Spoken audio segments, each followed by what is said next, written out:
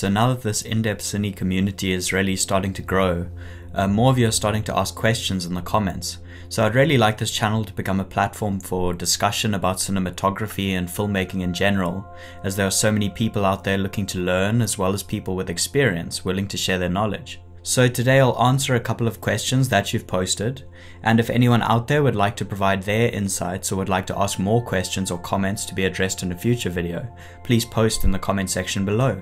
So let's get started with the first question.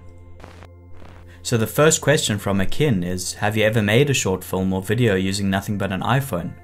What gear or software would a team need to have to get some decent looking sequences with a phone and on a budget? So no, I've never made a film on an iPhone or a phone, although I have made many shorts and even a feature, which I made a previous video about, using consumer DSLR cameras. Personally, I prefer using cheap DSLRs for low budget filmmaking over using phones, because it gives you access to using different lenses and manual control over your camera settings and focus.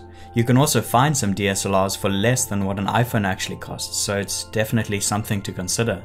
One of my biggest takeaways though from shooting projects in this way is that rather than trying to improve upon the medium and make the footage look like it was shot on a professional cinema camera, I tend to go the other way and embrace the fact that it looks like an iPhone or a cheap DSLR.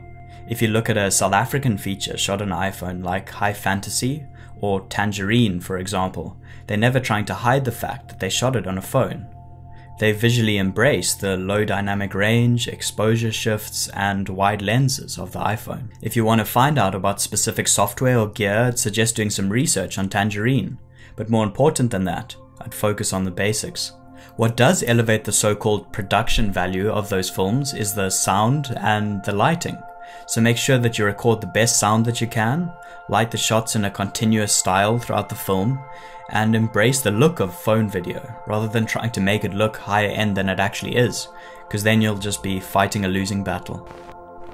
Moving on, Ishani asks, how do you find out the technical details of each movie? So it depends on the movie, but generally through a combination of online articles, interviews, and looking at behind the scenes footage or photos. Some sites I regularly use are American Cinematographer, Kodak's Motion Picture Blog, Cook Optics TV and Arri YouTube videos, and British Cinematographer. I always link the sources I use in the description, so if you're interested in finding out more about the DOPs or films, that's a good starting point. Then to break down specific scenes or shots, I'll try to find some BTS photos of the gear, which I can identify based on my knowledge from working in the film industry. Generally speaking, this is easier to do with more modern movies, as there are more resources available online now than ever before. Next, Laura asks, are you going to expand this to other departments working on set? Because the base of my knowledge is in cinematography and particularly the camera department, that's usually most of what I focus on for now. I do try and touch a little bit on other aspects of filmmaking and departments through the lens of cinematography in my videos, but going forward I'll try to include more information on other aspects of filmmaking.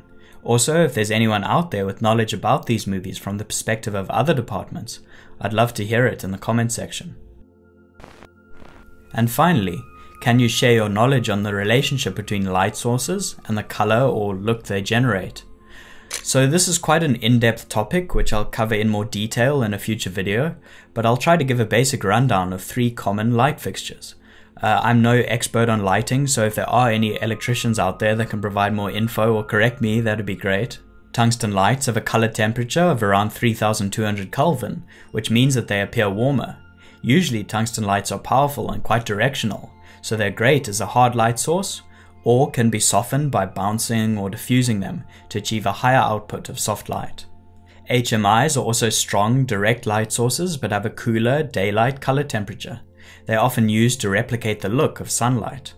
LEDs are lower power fixtures, which can be singular color like daylight, bicolor, tungsten or daylight, or RGB, any color you like. They're easily dimmable, tend to be a bit softer and have a lower output than tungsten or HMI lights, although now that LED technology is rapidly improving, this isn't necessarily the case anymore.